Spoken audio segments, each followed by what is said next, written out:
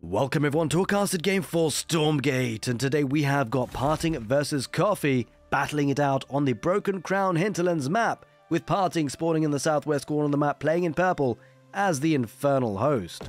Going to be opening up with an early Iron Vault to get brutes on the map to brutalize their enemy, which will be the Vanguard faction in the northeast. We got Coffee playing in blue. Going to be sending that scout onto the map just to find out what the infernal hosts are up to. Most likely they're up to no good, but it needs confirmation of it. Now, Stormgate will be coming to you guys in the Steam Next Fest in early February. I can't wait to see you guys play it. You're going to have so much fun, I'm sure about it. And by the way, we've got plenty of games casted for you guys.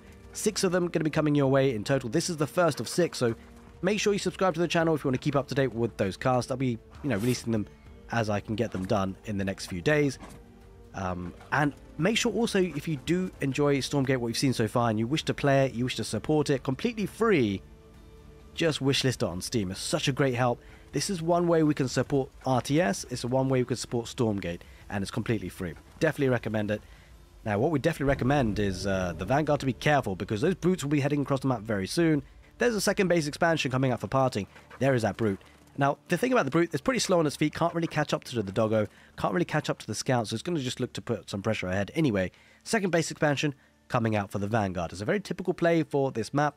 Of course, you've got one ramp that kind of leads to the secondary base that then leads to the primary base, and so second base expansions is pretty common. Now, the brute going across the map, I think that's actually a recent change on the Broken Crown Hinterlands. I don't think that was open before. It is now, and there's going to be a barracks opening for the Vanguard. And the Vanguard are going to likely to need a Lancer or two, because the Infernal hosts have a really nice timing push. They're a bit slow to get going, as you saw. Like, it takes some time for the Iron Vault to come out, but take a look now. That brute going to do a lot of damage. It's causing a lot of mining time, idle time for the Vanguard. They don't have an option, but he did deploy, by the way, that very nice overcharge ability that helps those bobs massively. It grants all the friendly bobs in that area an 100% increased damage output, and also 100 armor for 30 seconds. The brute going just for the primary now, looking to get as much value as he possibly can. Again, moving those bobs away, forcing the issue, forcing some idle time. But with the first barracks on the map already for the Vanguard, we'll be looking to get maybe a Lancer or two to try and push this back. The issue is it has to defend, right? So it has to pull those bobs away from that second base expansion. This is a lot of idle time caused by just a couple of brutes, and that brute actually manages to get out of there, which is absolutely fantastic, because obviously it's going to continue that damage output. Bob's trying to chase, Doggo tries to chase, Doggo gets taken out, I'm afraid. And, well, now there's 2 brutes still alive. Now, bear in mind, these brutes can split and sacrifice themselves into 2 fiends each, and they have really good movement speed. Of course, no real pressure to do that. First Lancer is out now for the Vanguard, looking to push those brutes back. 3 of them now. You can see how they're slow to get going, but once they come along the map, boy oh boy, do their pack. I mean, all these bobs have to go away from that second base expansion. This is a lot of idle time. Parting with a great economic advantage now because of this.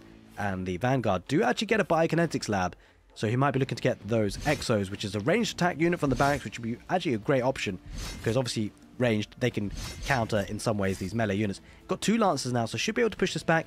Bobs get back onto the Luminite, which is one of 2 key resources. Of course, you've got the Luminite in gold, and you've got the Therium in green.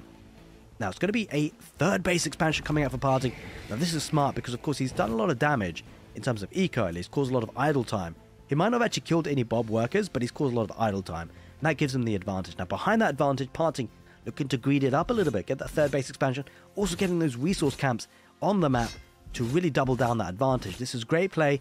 He was aggressive, and now behind that, he's booming away with his economy, and the Vanguard forcing the walling up with the habitats there, looking to try and create a bit of choke points, which is actually kind of scary against the Infernal host, I've got to say, by the way, because, okay, it stops the melee units, the brutes, but what happens later on in the games when the Gaunts head out onto the field, the range units, and take a look at that, so many Conclaves, 4 of them, and that's exactly what's going to happen. The Conclave, the production building for those Gaunts, going to be heading across the map, I imagine, relatively soon, once they can, of course. And by the way, just to let you know, the Shadow Cleft was built for the Infernal host. It does allow an upgrade called Hemoglaive Infusion, which increases the unit movement speed of the Gaunt by 50%, and allows the Bouncing Glaive's weapon to infest enemy units for the Gaunt, which is absolutely fantastic. And it does. We generally see that being used for the Infernal host. I can't wait to see it, hopefully, in this game. We shall see. What we will see is a vision camp coming out there for parting, getting that extra vision, which is so important, right? Because he needs to see what is happening. Is he going to be pushed? Is he going to be looked to be punished for that third base expansion? That's what the Vanguard kind of have to do at this point.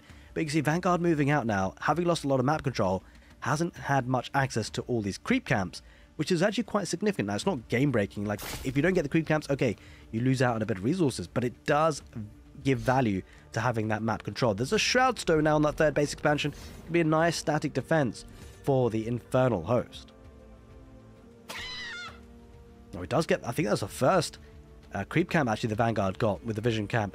Does have the ability to take that little flower, which could heal up the units.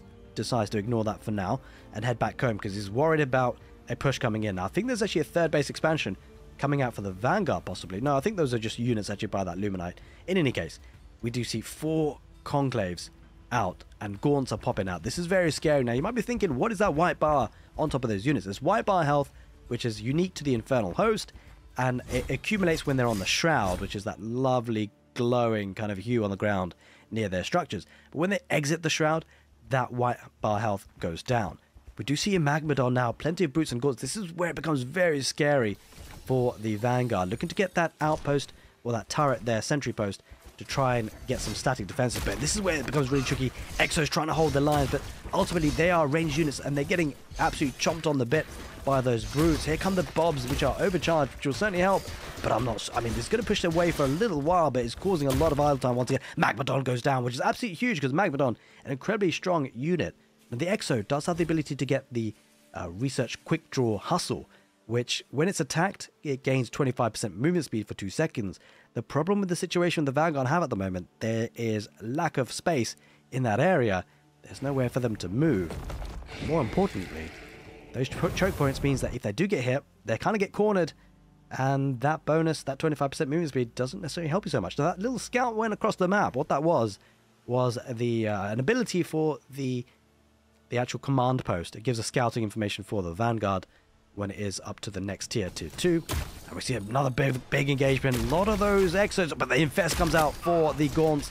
That's absolutely incredible. These Gaunts are going to do so much damage now. So you see the sort of green infestation on those Exo units. When the Exo units die, it spawns 2 Fiends, and that helps things snowball so well for the Infernal host. Now, this is where the Infernal host can put so much pressure. The Exos, they need space, they need range. But if they get hit by those Gaunts, they have to retreat, and well, there's not much space to retreat to, but there is a sentry post, which has been garrisoned by a melee unit, and will be very powerful as a static defense.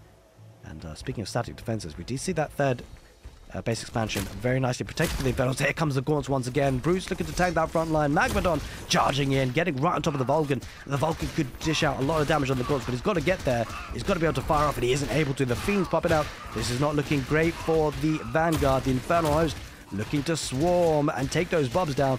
Those Bobs on the Therian patch looking to be annihilated by those Fiends.